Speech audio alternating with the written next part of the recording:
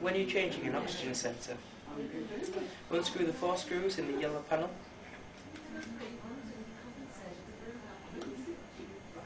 The sensor wire is attached, so be careful when separating. Carefully detach the small white connector from the sensor PCB and unscrew the sensor from the yellow front panel.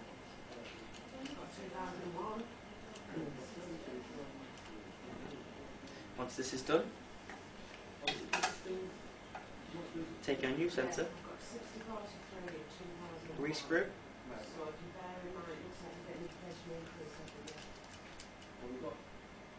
make sure it's firm, reattach the small white connector.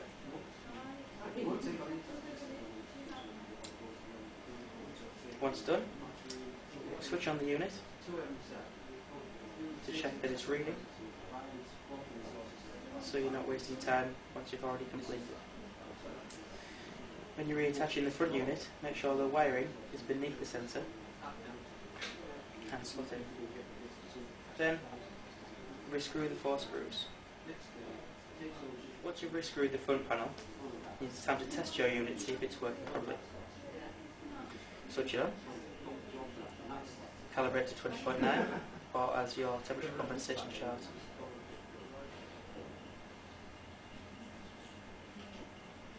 Then crack your tank. Pause it again. Wait about 8 to 10 seconds for the reading to stabilise. Press the on button. Freeze the reading.